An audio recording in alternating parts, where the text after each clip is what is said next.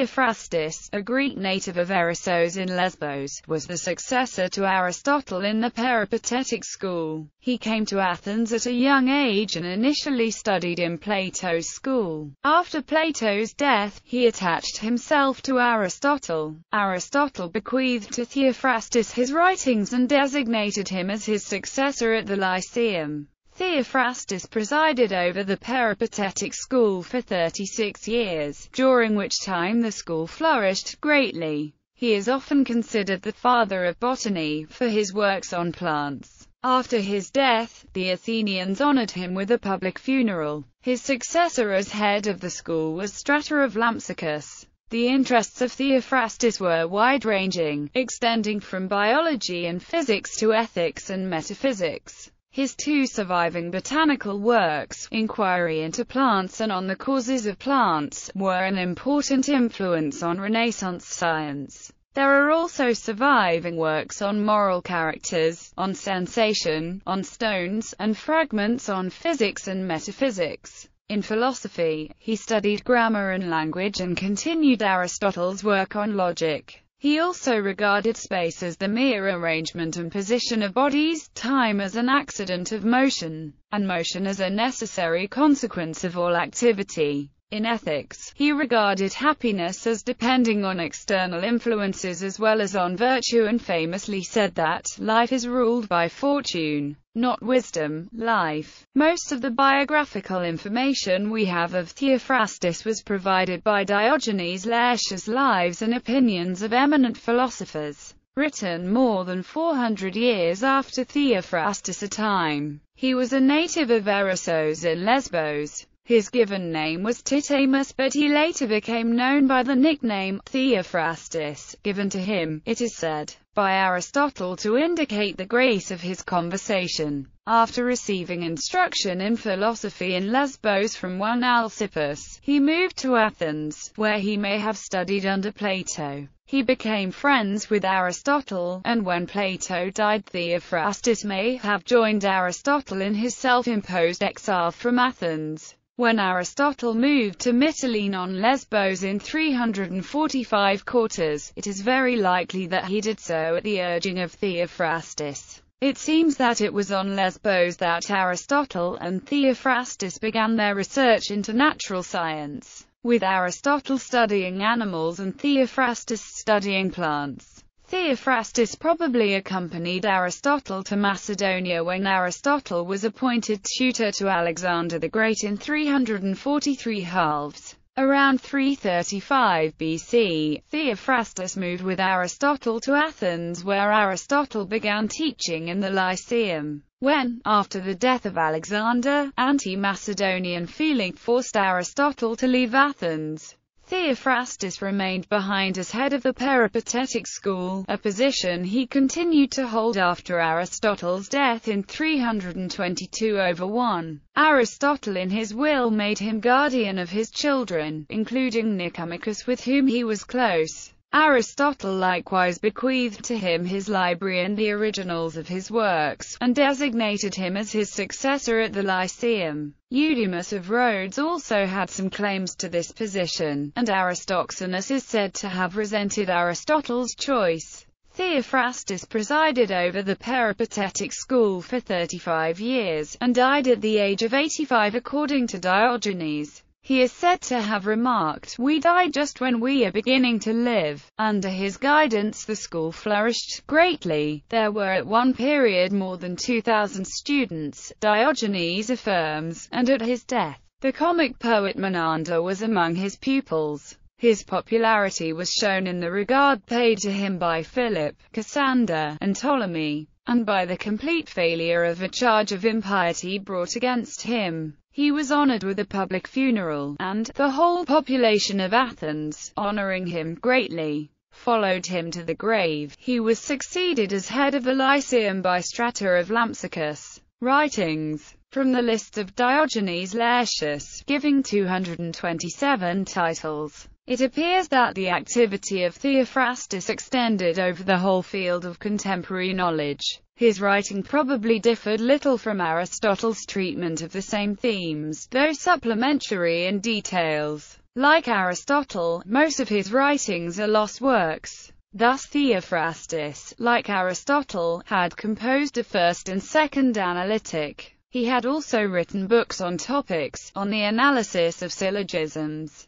on sophisms and on affirmation and denial, as well as on the natural philosophy, on heaven, and on meteorological phenomena. In addition, Theophrastus wrote on the warm and the cold, on water, fire, the sea, on coagulation and melting, on various phenomena of organic and spiritual life, and on the soul, on experience and on sense perception. Likewise, we find mention of monographs of Theophrastus on the early Greek philosophers Anaximenes, Anaxagoras, Empedocles, Archelaus, Diogenes of Apollonia, Democritus, which were made use of by Simplicius, and also on Xenocrates, against the academics, and a sketch of the political doctrine of Plato. He studied general history, as we know from Plutarch's lives of Lycurgus, Solon, Aristides, Pericles, Nicias, Alcibiades, Lysander, Agesilaus, and Demosthenes, which were probably borrowed from the work on lives.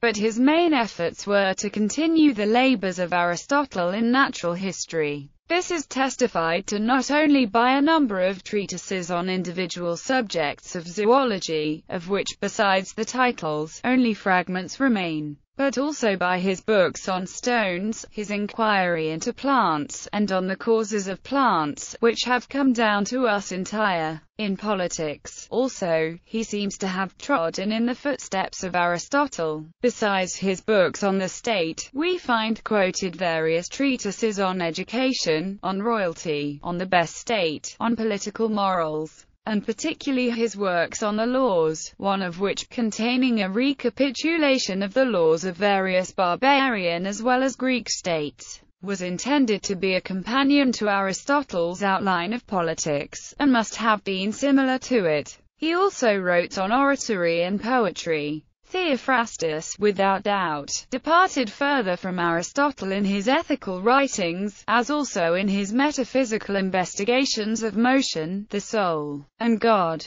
Besides these writings, Theophrastus wrote several collections of problems, out of which some things at least have passed into the problems that have come down to us under the name of Aristotle, and commentaries, partly dialogues, to which probably belonged the Erotikos, Megacles, Callisthenes, and Megarikos, and letters, partly books on mathematical sciences and their history. Many of his surviving works exist only in fragmentary form. The style of these works, as of the botanical books, suggests that, as in the case of Aristotle, what we possess consists of notes for lectures or notes taken of lectures. His translator Arthur F. Hort remarks, "There is no literary charm, the sentences are mostly compressed and highly elliptical, to the point sometimes of obscurity. The text of these fragments and extracts is often so corrupt that there is a certain plausibility to the well-known story that the works of Aristotle and Theophrastus were allowed to languish in the cellar of Nellius of Skepsis and his descendants."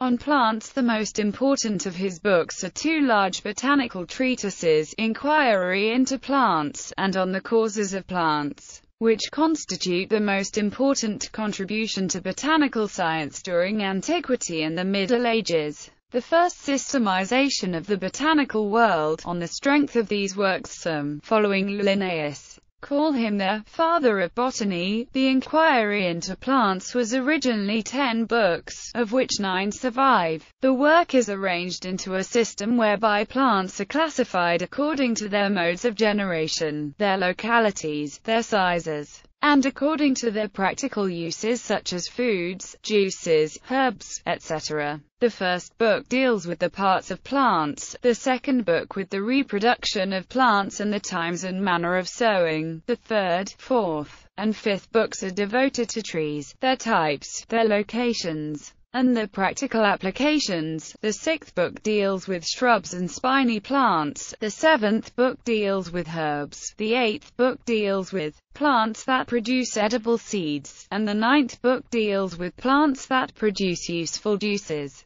gums, resins, etc. On the causes of plants was originally 8 books, of which 6 survive. It concerns the growth of plants, the influences on their fecundity, the proper times they should be sown and reaped, the methods of preparing the soil, manuring it, and the use of tools, and of the smells, tastes, and properties of many types of plants. The work deals mainly with the economical uses of plants rather than their medicinal uses, although the latter is sometimes mentioned. Although these works contain many absurd and fabulous statements, they include valuable observations concerning the functions and properties of plants. Theophrastus detected the process of germination and realized the importance of climate and soil to plants. Much of the information on the Greek plants may have come from his own observations, as he is known to have traveled throughout Greece, and to have had a botanical garden of his own, but the works also profit from the reports on plants of Asia brought back from those who followed Alexander the Great.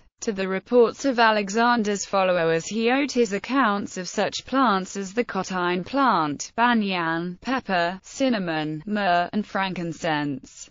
Theophrastus' Inquiry into Plants was first published in a Latin translation by Theodore Garza, at Treviso, 1483. In its original Greek it first appeared from the press of Aldus Manutius at Venice, 1495–98, from a third-rate manuscript, which, like the majority of the manuscripts that were sent to printers' workshops in the 15th and 16th century, has disappeared. Wimmer identified 2 manuscripts of first quality, the Codex Urbanus in the Vatican Library, which was not made known to J. The standard author abbreviation Theoph is used to indicate this individual as the author when citing a botanical name. Characters. His book Characters, if it is indeed his, deserves a separate mention. The work contains 30 brief, vigorous, and trenchant outlines of moral types, which form a most valuable picture of the life of his time, and in fact of human nature in general. They are the first recorded attempt at systematic character writing. The book has been regarded by some as an independent work, others incline to the view that the sketches were written from time to time by Theophrastus, and collected and edited after his death. Others, again, regard the characters as part of a larger systematic work, but the style of the book is against this. Theophrastus has found many imitators in this kind of writing, notably Joseph Hall, Sir Thomas Overbury, Bishop Earl, and Jean de la Bruyere, who also translated the characters. George Eliot also took inspiration from Theophrastus' characters, most notably in her book of caricatures, Impressions of Theophrastus. Such writing the character sketch as a scholastic exercise also originated in Theophrastus' typology. On sensation, a treatise on sense perception and its objects is important for a knowledge of the doctrines of the more ancient Greek philosophers regarding the subject. A paraphrase and commentary on this work was written by Priscian of Lydia in the 6th century. With this type of work we may connect the fragments on smells, on fatigue, on dizziness, on sweat, on swooning, on palsy, and on honey. Physics. We also possess in fragments a history of physics.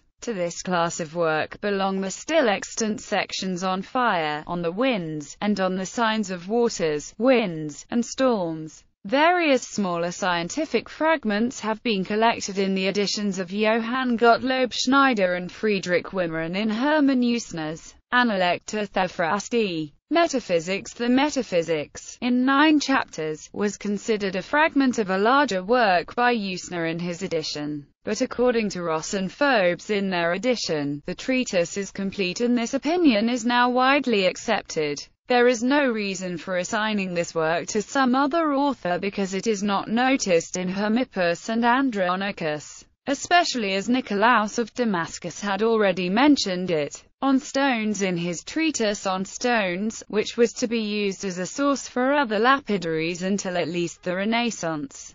Theophrastus classified rocks and gems based on their behavior when heated, further grouping minerals by common properties, such as amber and magnetite, which both have the power of attraction. He also comments on the effect of heat on minerals and their different hardnesses.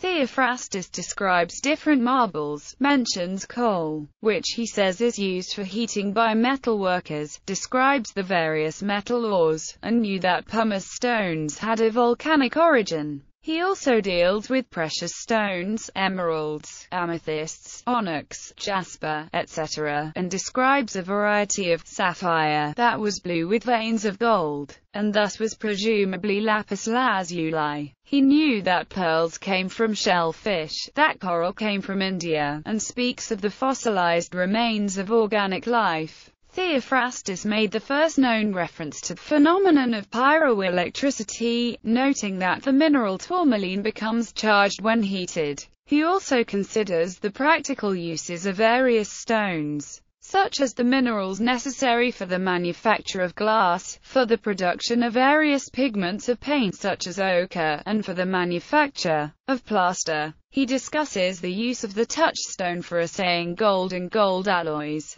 an important property which would require the genius of Archimedes to resolve in quantitative detail when he was asked to investigate the suspected debasement of a crown a few years later. Many of the rarer minerals were found in mines, and he mentions the famous copper mines of Cyprus and the even more famous silver mines, presumably of Laurium near Athens, and upon which the wealth of the city was based, as well as referring to gold mines. The Laurium silver mines, which were the property of the state, were usually leased for a fixed sum and a percentage on the working. Towards the end of the 5th century the output fell, partly owing to the Spartan occupation of Deceli, but the mines continued to be worked, though Strabo records that in his time the tailings were being worked over, and Pausanias speaks of the mines as a thing of the past. The ancient workings, consisting of shafts and galleries for excavating the ore, and washing tables for extracting the metal, may still be seen. Theophrastus wrote a separate work on mining, which like most of his writings is a lost work. Pliny the Elder makes clear references to his use of on stones in his Naturalis Historia of 77 AD. While updating and making much new information available on minerals himself. Although Pliny's treatment of the subject is more extensive, Theophrastus is more systematic and his work is comparatively free from fable and magic. Although he did describe lingurium, a gemstone supposedly formed of the solidified urine of the lynx, which was included in many lapidaries until it gradually disappeared from view in the 17th century. From both of these early texts was to emerge the science of mineralogy, and ultimately geology. Pliny is especially observant on crystal habit and mineral hardness, for example.